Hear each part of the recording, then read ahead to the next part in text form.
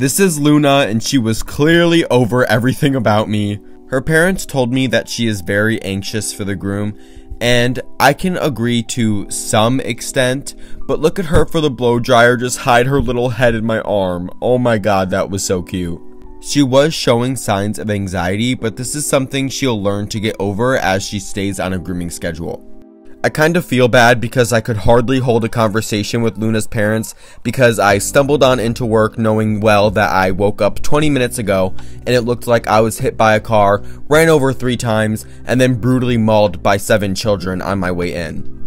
And no, that was totally not dramatic at all, but for Luna's haircut, I was really just evening out her entire body and legs. And of course, since she's a Yorkie, I had to blend her face into her ears. I gave Luna that purple necklace, and hopefully we can work with each other so she doesn't get distracted by every single movement that anybody makes. Bye, Luna!